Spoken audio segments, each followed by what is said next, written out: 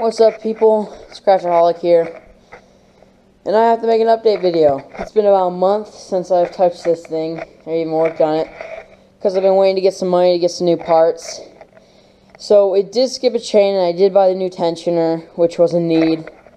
But when it skipped the chain, the cam stopped moving, and in the place where the this isn't the lifter, I forget what this is called, but this covers the shim. Let me put this whole thing together. So you have your spring here and your cover over it. There's also a retainer in there, but I don't have that because I have it getting fixed right now. I'm a little bored or something like that. I don't know what they called it, but this pushes down when the cam spins, it pushes down the spring, and there's a valve in it that goes down. But when the cam stopped, it didn't stop pushing against it, it stopped up. And so it just bounced, like, as hard as it could bounce. And I didn't have the right shim size in it. And so it was small. So it bounced more than it should have before hitting the cam. And this is the new valve. But it stripped from this part up, from that groove up. It stripped it all the way. And then, if you watch the old video, you can see I tried to kickstart it. So I'm hoping this didn't fall and hit the piston. I've yet to get into the head yet. But I ordered the new part. My retainer clips, and so that should be getting done when I get back. I'll be going on a vacation for about a week, but then I will do a video on me fixing this. Hopefully none of the other valves are broken. I checked the others and they seem fine, but hopefully none of the piston isn't broken or anything like that. And that's the goal right there. I have the new valve here, and then the spring and all this is fine, but I will need to get new shims and all that. But the reason it took me so long is this thing alone was $75, and the retainer clips are $25. So yeah, but I should be getting this done pretty quick and getting back on the bike. I do have a couple more videos I could do, like stripping down that Magna over there, I still have to do, and then finishing up that. That's done externally and internally wise. I have, let me get over there.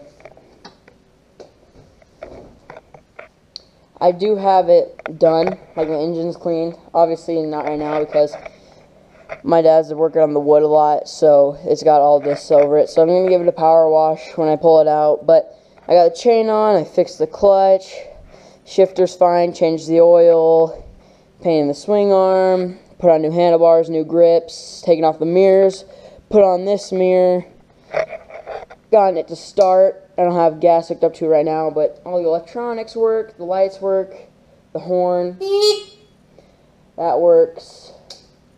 So it all works. Well, I can't start it, but I could dry run it real quick. So it does crank over. That was a big worry when I got it. But this should be done in about a week. I think I could get it done a week after. But,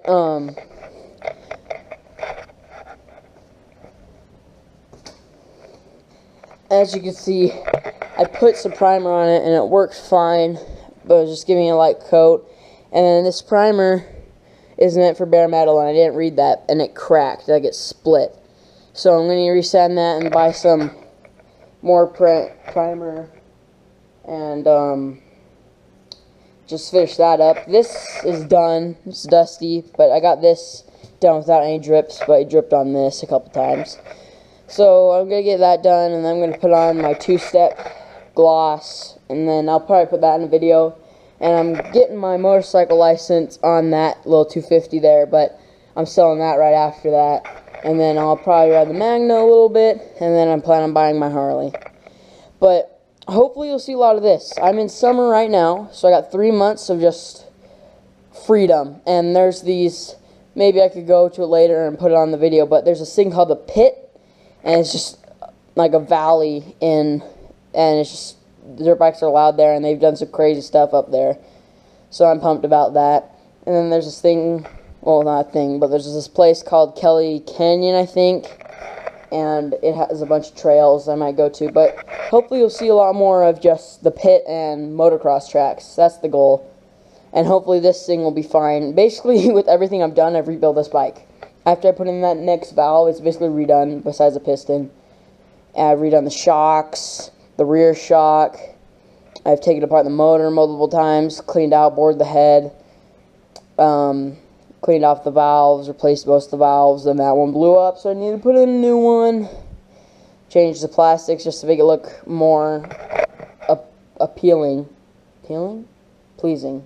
One of the two. But yeah, this after this valve, this bike better run how I think it should, because I traded this bike for my 2-stroke, and the more and more I realize how much more work I have to do with this, is more seems like a bad idea, but this bike is way more fun to rip around on than my 2-stroke.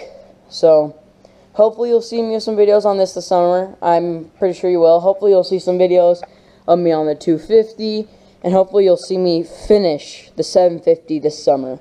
I have a lot of things to do, but I think I can get it done. I hope you guys enjoyed this video, and I hope you understand why I haven't been uploading consistent videos because of this. I've been working hard, trying to figure out what's wrong. I finally did, and I ordered the parts as soon as I could. Thanks.